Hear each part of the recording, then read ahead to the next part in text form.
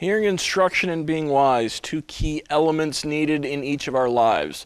Southern gospel singer Ernie Haase has spent more than half of his life trying to do just that, as he brings the message of Christ to thousands via microphone and stage. Ernie Haase and Signature Sound is a longtime favorite in the region, and recently Van Wert was the place to be, part of something brand new for Ernie Haase and his band, Inspirations of Broadway, a 3-city tour that highlighted Broadway over the years, plus a few well-known song and dances. Jennifer was at the event and had a chance to talk with Ernie before the show.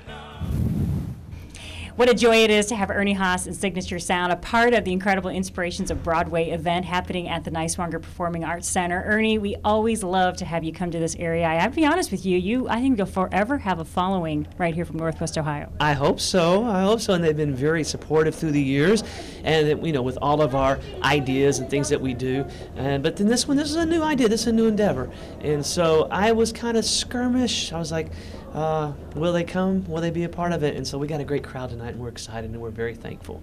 What do you think makes this special? Because this is different than what we might expect from a Signature Sound concert. That's true, but the reason it's working, I believe, is because it's authentic to who I am inside. I think the older you get, in just a few weeks I'll be 50, and so I think you start the second half of your life, you start going back to what you really know and what you were brought up, and the music keeps coming back to you. So it's no secret I was raised in church singing gospel music, so thus Signature Sound.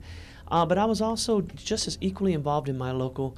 I was blessed to have a community that had a great performing arts center, and it was adjacent to our school. So all through junior high, high school, and even into college, I was always in the musical theaters, portrayals of all the different things that they had out.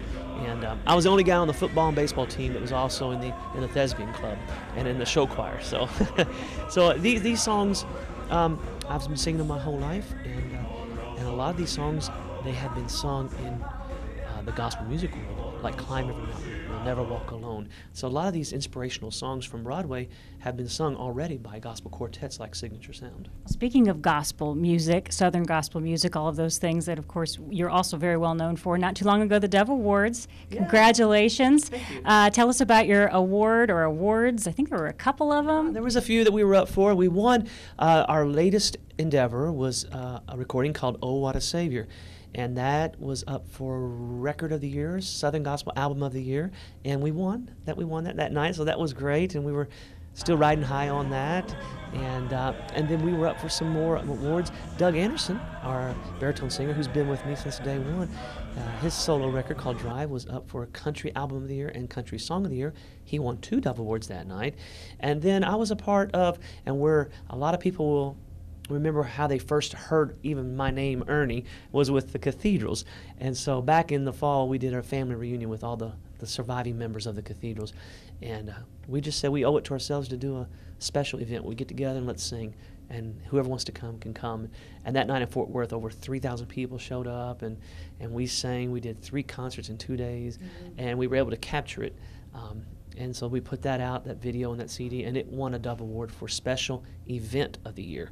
So that was not planned. It just happened. So with the Cathedral Family Reunion, with Signature Sound, with all the guys solo at the career, with our record company we started a couple years ago called Stowtown Records, and now with Inspiration of Broadway, it's keeping me young. It's keeping me vibrant. It's keeping me, I need challenges in my life, and with music, life gives you challenges as it is that you don't want, but musically, I love the challenge, I love the diversity, and I love that we're singing to a lot of new people.